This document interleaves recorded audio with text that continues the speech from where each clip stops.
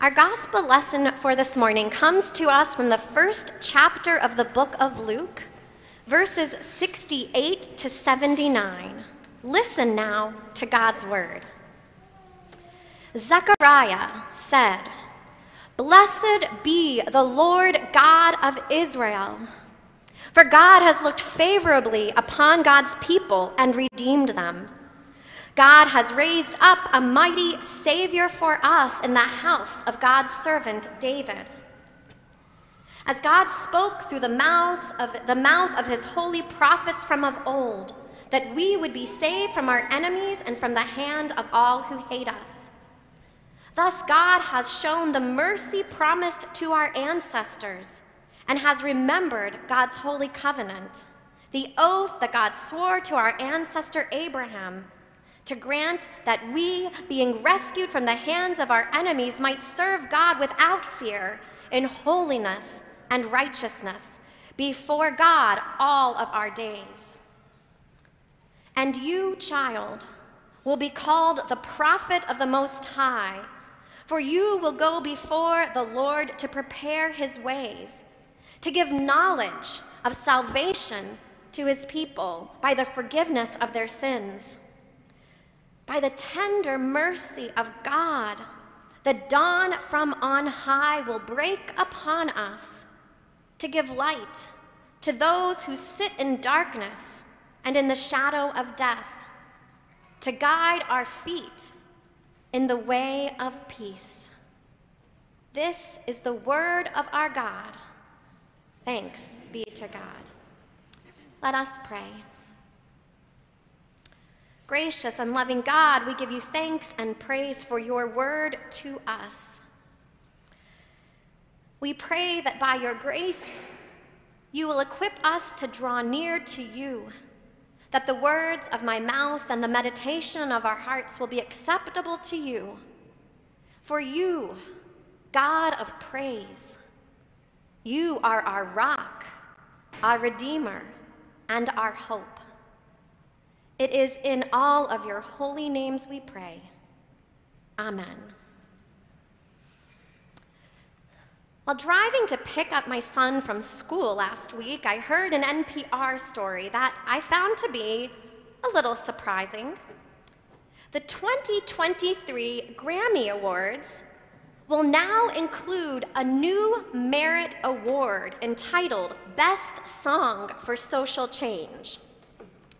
All right, so candidly, I was surprised to learn that this was a new category being celebrated by the Grammys for the first time, because songs of social change have been a part of the history of music since always. Music has been a vehicle for liberation. Music has been a forum for naming injustice, decrying war, and calling people together to work for peace. Songs are evocative tools of transformation. They both unify and disrupt. They tell truths and allow others to tell truth together.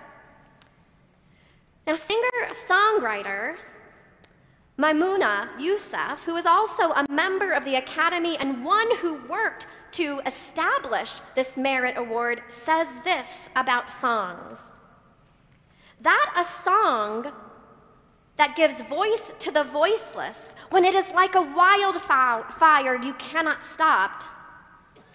You can arrest the writer, but you cannot arrest the song. It's already out there. It's in the hearts of people. People will chant it. People will march with it. You can kill a revolutionary, but you cannot kill a revolution. Now, while I cannot be sure of the earliest song for social change ever recorded, and I'm pretty sure Google, Siri, Alexa have no clue either, I know that Luke's gospel contains many of them, even just in these first 2 chapters.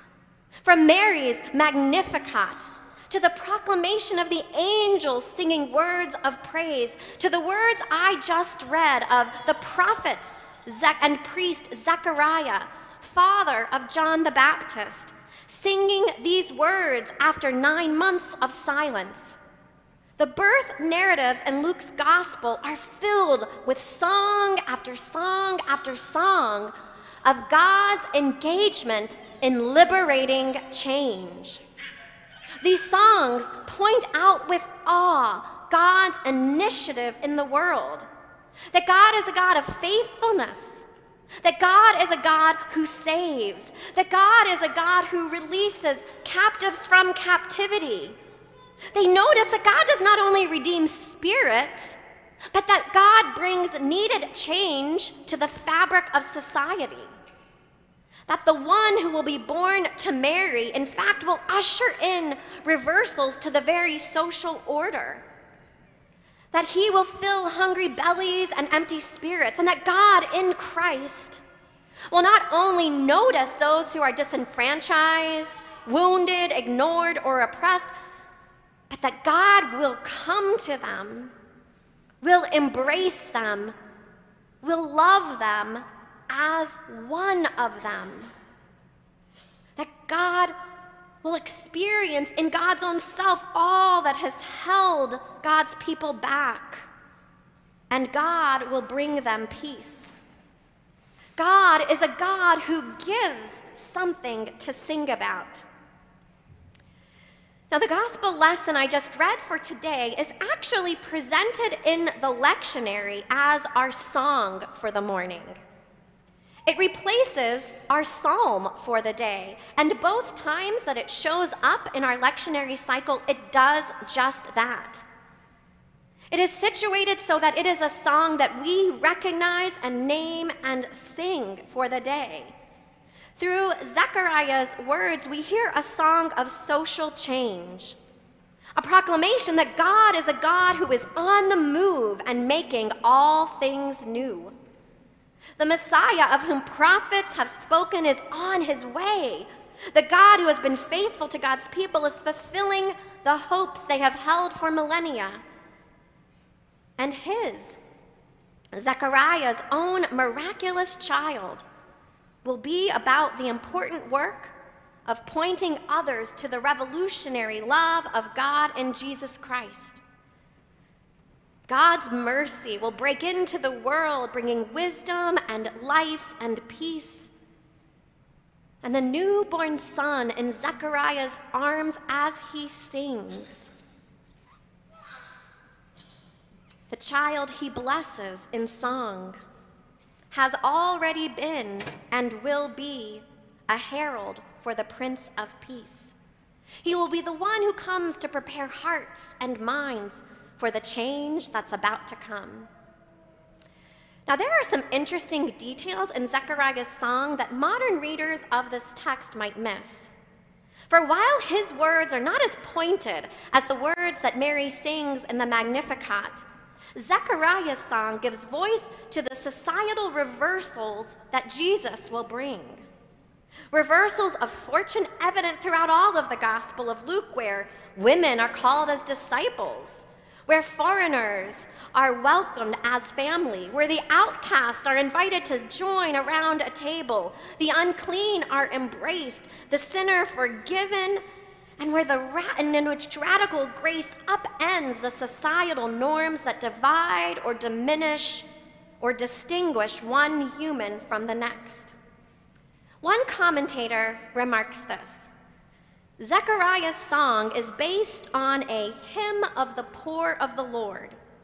And since Zechariah and Elizabeth were among the Jewish upper class, he was a priest and she was a descendant of Aaron, his use of a song of the poor signals the reversals of fortune interpreters traditionally identify as central to the book of Luke.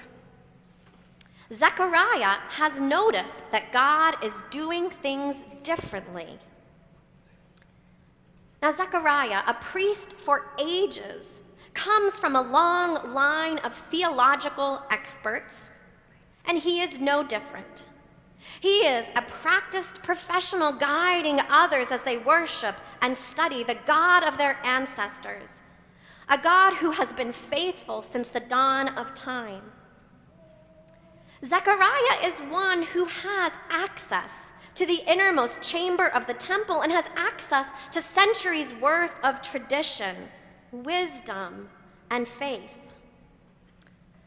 But from the moment earlier on in Luke's gospel, when Zechariah balked at the angelic encounter, when he learned from that angel Gabriel that he and his wife would soon have a son, Zechariah has been forced to re-examine his status. Through a bit of a divine timeout, if you will, his voice, the voice of a leader, of a man, of a Jewish elite, was silenced by God in an instant. All that he took for granted about day-to-day life, about his own identity, and even about God was disrupted. Without a voice, Zechariah had to engage the world differently. First, he had to admit that he had messed up. He had to face the fact that in spite of his tremendous faith, he had put God in a box, limited his view of God's power and engagement in the world.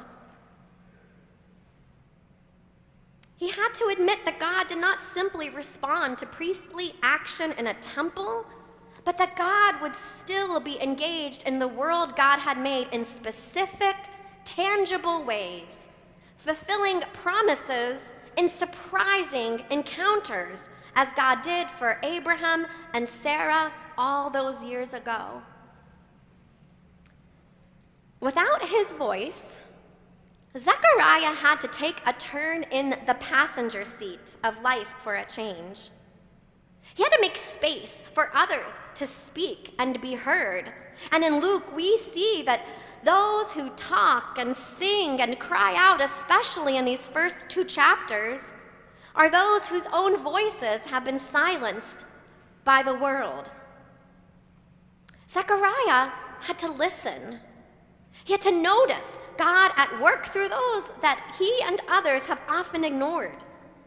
He had to pay attention to the new way that God was about to act in the world.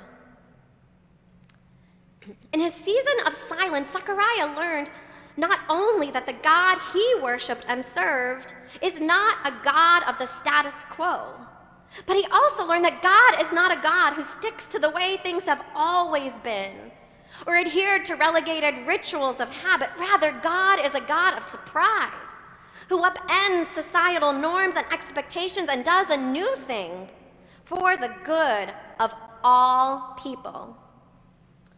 So when Zechariah's speech first returns to his body, he sings. He can't help himself. He sings praise to a God who is faithful and eternal, who is enacting a long-standing promise spoken through the prophets in a new way. He sings of a God who has not forgotten God's people, even when circumstances of life might make one feel otherwise. He sings of a God who saves. He sings of a God who is at work upon an old man and his infant son. He sees a God and is in awe. Now today is Christ the King Sunday, the last Sunday of our liturgical year. Now this day bears a complicated label, but it affirms God's sovereign power. Yet, our texts and the entirety of Scripture remind us over and over again that God's power, although above all other powers, God's power is not expressed through hierarchies or domination or force of position. Rather, God's sovereignty, God's power shows up through the leveling of playing fields and an outpouring of gracious love. And so as we mark the end of one liturgical year and prepare for the next, We remember that we encounter the fullness of God's love for us in surprising ways. You know, in the flesh of a small baby that was born to an unwed young mom in a manger in Bethlehem. We will celebrate that God came to us in one who ate in the homes of tax collectors and sinners, who was anointed by the tears of women or sweet perfume from an alabaster jar. We will remember that God came to us in one who extended forgiveness of all sins, who fed thousands and who raised the dead to life. We remember the one who, although God hung on a cross alongside criminals, who suffered and died, but who 3 days later greeted women outside of an empty tomb and disciples through locked doors. The God of whom Zechariah sings, the God of whom we sing today, is a God at work, not only in yesterday's stories, but in today's world. This is a God who challenges our assumptions, who disrupts our status quo, reverses authorities in governments and churches, and invites us to do things that we thought were impossible. Like Zechariah, we might need to take a minute or 9 months to be quiet, that we might hear the voices of others and make space for those who have been on the margins, that they might take the lead. We might need to let go of what was in order to create room for what's new and what is to come, even if that means letting go of a piece of our own identity or security or comfort or familiarity. We might need to pay attention to what is going on in the world around us with fresh eyes and see, maybe for the first time, the faces of those we pass on the sidewalk or accompany through a grocery line are those through whom God is at work too.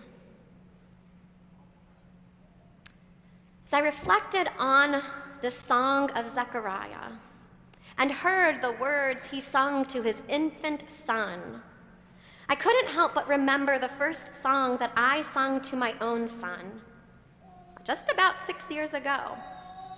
I was driving down Highland Avenue to the church, and in a private moment, I was allowing myself to enjoy the new reality of my early pregnancy. Like Zechariah and Elizabeth, I was in awe that I would have the privilege of parenthood. I was and am older, too. My son, an answer to prayer. I sang him a lullaby that my mother had sung to me decades ago, a song of wonder at his life, a song of promise that I would be with him and love him and watch over him. I cried as I sang, thankful for that really long light at the corner of Highland and East Liberty Boulevard. Now, I've not been able to find that song on Google either. But my mother wrote it on a watercolor painting that she made for me and gave to me at my shower, a painting of a rocking chair that looked like the one she bought me when my son was born. My song that day was a song of hope and joy and wonder at the surprising new way that God was showing up in my life and through my life. I was singing a song that was claiming a new call that had been placed upon me and my commitment to doing my best to live into that call. My song was also an act of courage.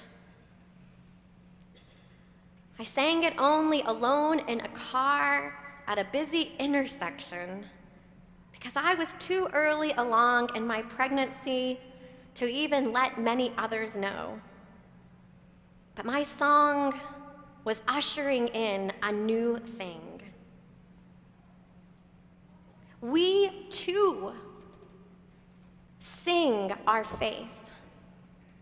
We too give voice to the amazing work of God upon us and through us in surprising, disrupting, and exciting ways. So siblings, what is your song? How are you giving voice to the new thing that God is upending in your life? Or giving you hope, or how God is manifesting justice through you or upon you, or calling you out or lifting you up? How is your voice proclaiming a word of praise to a God who is with us now, inviting us forward by faith?